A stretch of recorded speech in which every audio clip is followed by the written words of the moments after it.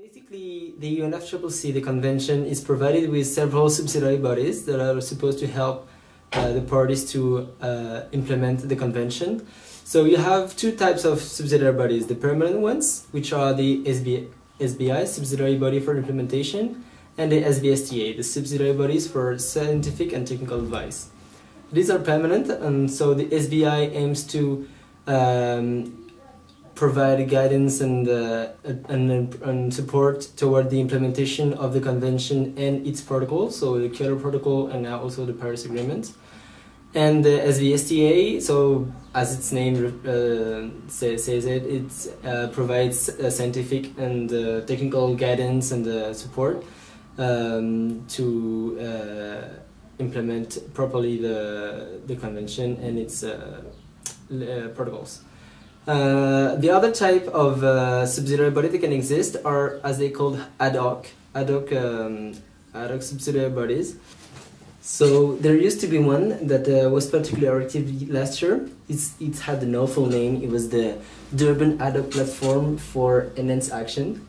So it was created in COP19, I think, in Durban, and its mandate was to be able to deliver an agreement or any other protocol or legal tool that could be applicable to all parties by 2015, so that it could enter in force by 2020.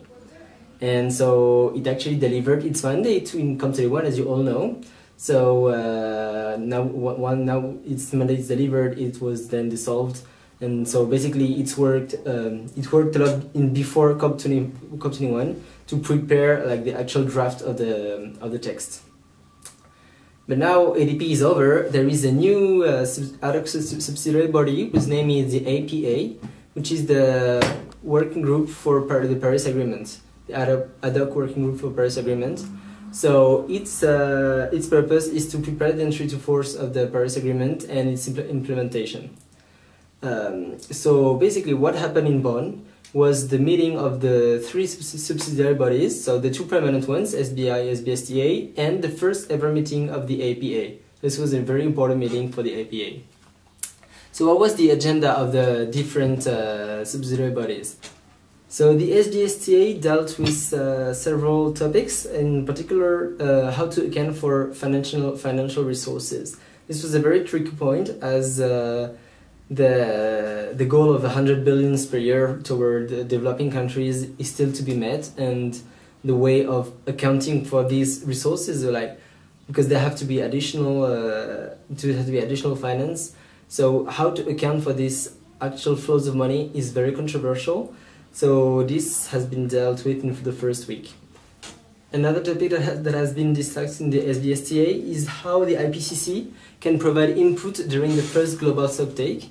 So the global stocktake is, as you know, in the Paris Agreement, every 5 years the national contributions are reviewed, and so the global stocktakes aims to see how far are we from the objective set by the Paris Agreement, which is 2 degrees or, if possible, the 1.5 degrees.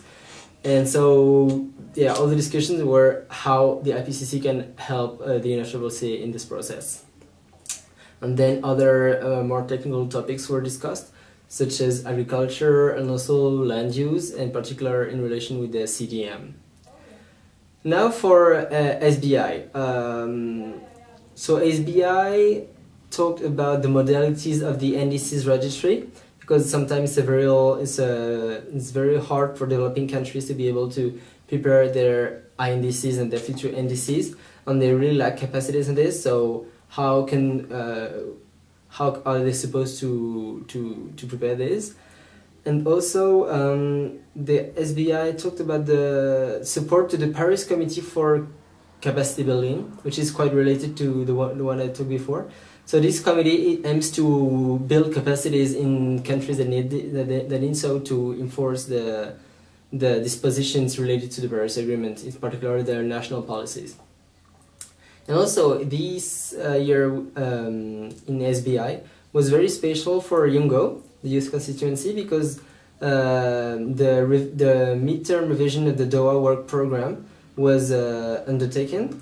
The Doha Work Program aims to implement the Article 6 of the Convention that deals with public participation, education to climate change, public access to information, and other things that I forgot. But so it's a thing that is very important for the YOUNGO.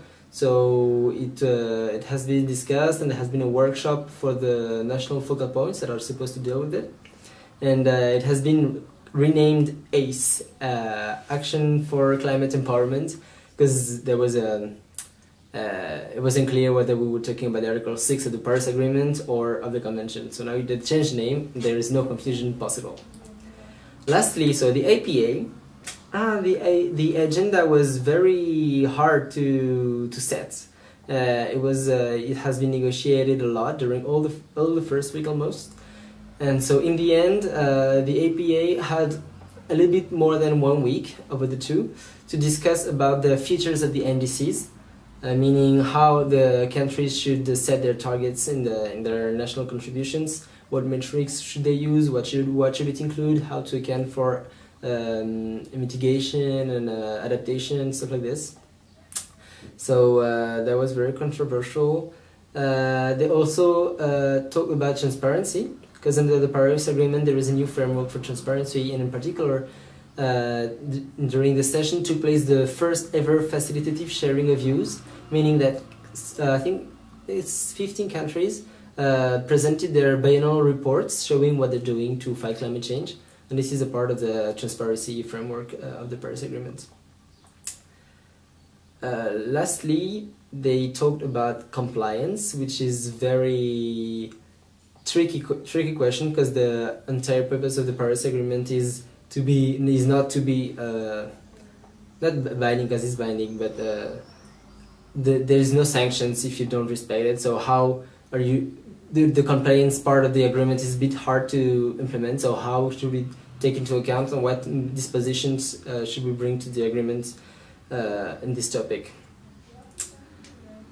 I think that's it.